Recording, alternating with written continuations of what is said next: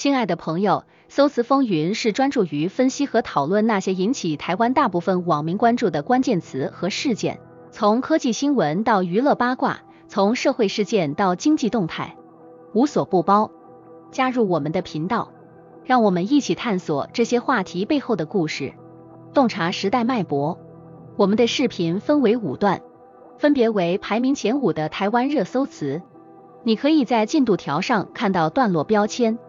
感谢你们一直以来的支持和鼓励。如果你喜欢我们的频道，请点赞支持，谢谢观看。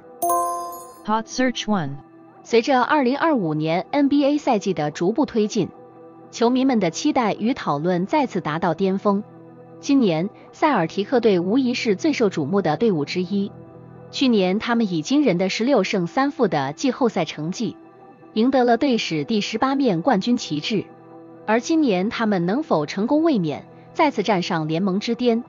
塞尔提克队在2024赛季的成功并非偶然，他们拥有精锐的球员组合与稳定的队伍协作。赛季中，塔图姆与布朗的默契进一步升温，他们在比赛中的表现总是能左右比赛的走向。除了这对双星之外，新加盟的德里克·怀特与霍勒迪也在攻防两端给予了球队极大的助力。然而与此同时，东区的其他队伍也不甘示弱，纷纷进行补强。纽约尼克斯、费城76人以及克里夫兰骑士队都已经准备好展开挑战，特别是尼克斯与76人队，他们在阵容上做出重大调整，目标只有一个，击败塞尔提克，登上东区之巅。在西区，雷霆队和太阳队则被视为对抗塞尔提克的潜在强敌。雷霆队在去年拿下 MVP 第2名的 Shai Gilgeous-Alexander 领导下，已成为不可忽视的力量。而太阳队则在3巨头杜兰特、布克和比尔的引领下，展现出超强的进攻火力。那么，塞尔提克队能否在挑战重重的季后赛中脱颖而出，续写他们的冠军传奇？你认为是塔图姆与布朗的联手让他们再度夺冠，还是其他队伍将扮演今年赛季中的黑马？请留下你的看法，并参与我们的投票，一起见证 NBA 新赛季的精彩对决。 Hot Search 2。 蒋友清，蒋家第4代，近日再次因情绪失控登上新闻版面。据报道，蒋友清近日在公车上狂传语音讯息，使用粗俗语言怒骂妻子周文君，甚至连婊子等粗口都不断冒出。这一幕被乘客拍下后，迅速在社群媒体上掀起广泛讨论。不少人担忧两人从交往到结婚15年的感情是否出现了裂痕。蒋友清的妻子周文君有着一掷千金的称号，她的家族背景显赫，但却选择与蒋友清走过风风雨雨。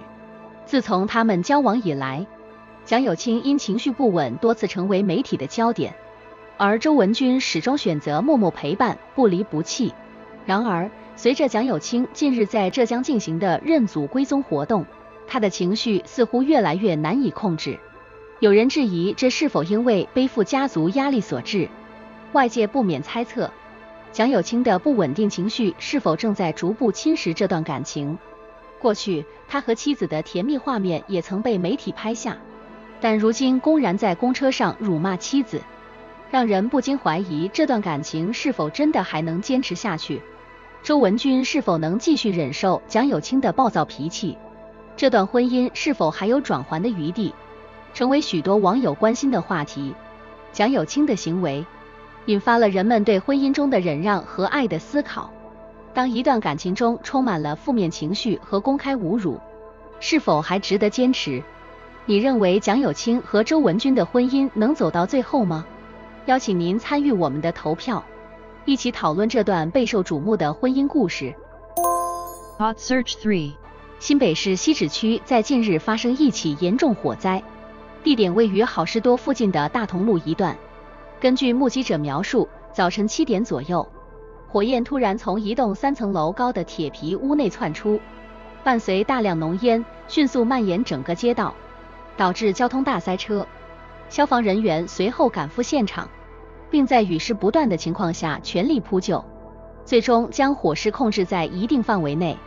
此次火灾不仅影响到周边居民的日常生活，也给正在通勤的民众带来了不小的麻烦。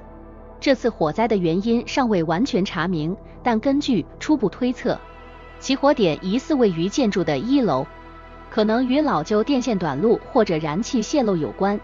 这样的火灾并非首次发生，尤其是在一些较为老旧的建筑区域，因建筑材料缺乏防火能力，火灾风险相对较高。那么，为什么这样的火灾事件会再度引发社会的关注？这背后有着多方面的原因。一方面，这次火灾发生的地点位于人口稠密的汐止区，且紧邻大型商场好事多，影响范围较广。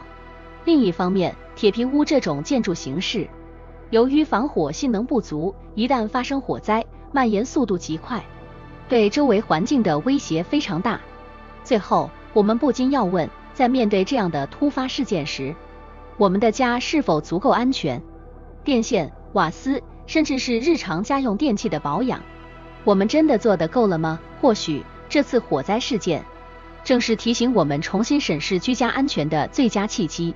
你认为政府或居民自己应该如何加强居家防火措施，才能避免类似的悲剧再次发生？请留下您的意见，并参与我们的投票，一起讨论如何保障我们的生活环境。 Hot Search 4. 近期，黄崇仁和柯文哲之间的互动引起了社会的广泛关注。根据最新报道，柯文哲主动拜访利基店创办人黄崇仁，希望透过这次接触能够获得一定的支持。然而，拜访过程中却被黄崇仁形容为看起来很穷，并且强调柯文哲仅是介绍了标案，并未给出任何实质的金援。这样的言论一出，随即在社交媒体上引发了热烈讨论，也让许多人开始质疑柯文哲的真正动机。这次的募款风波并不只是单纯的金钱支持问题，而是牵扯到了更多的政治算计。柯文哲作为民众党的代表人物，在选举期间的每一个行为都被放大检视，尤其是涉及到与企业家的联系时，更容易被外界解读为政治操作。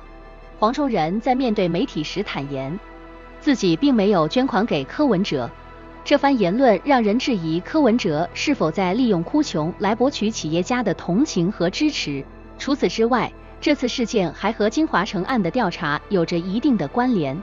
基隆市副市长邱佩林曾在柯文哲身边，形同募款大臣的角色，这让外界对柯文哲的募款行为产生了更多的联想。在这样的背景下，我们不得不问，柯文哲的募款行为究竟是出于真心希望为民众党寻求支持，还是背后隐藏着某种政治算计？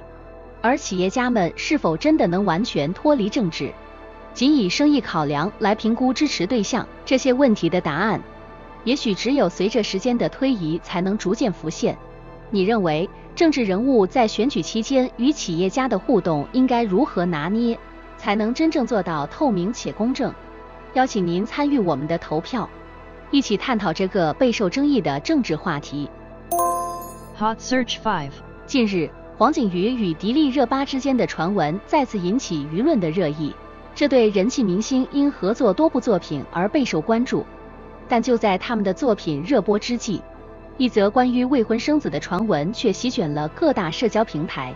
据报道，网上盛传两人已经秘密生子，这样的消息在短时间内迅速成为热搜话题，甚至登上了各大新闻头条。面对这样的爆料，双方的工作室迅速做出了回应，澄清这些传闻毫无根据，并强调已经采取法律手段追究不实言论的责任。那么，为什么这样的传闻会如此火爆？首先，黄景瑜与迪丽热巴都是当下最受欢迎的明星，两人之间的合作曾在荧幕上擦出不少火花，让观众对他们的私生活充满了好奇。而八卦媒体也抓住了这一点，利用粉丝的关注度制造话题，以吸引更多的流量和点击率。其次，演艺圈中的人红是非多，越是受瞩目的明星，越容易成为流言蜚语的目标。黄景瑜与迪丽热巴在影视作品中的甜蜜互动，很容易让人产生联想，这也成为了谣言产生的温床。值得注意的是，这些不实的消息对明星的职业生涯和形象都可能造成严重影响。为了自证清白，双方的工作室都不得不出面辟谣，甚至表示会追究法律责任。然而，随着事件的发酵，我们不得不反思，作为公众人物的明星，是否应该被如此高强度地关注私生活？娱乐新闻是否有底线？你认为这样的传闻是否应该被社会公众理性对待？还是我们应该对明星的私人生活保持更多的尊重和包容？请参与我们的投票，留下你的看法。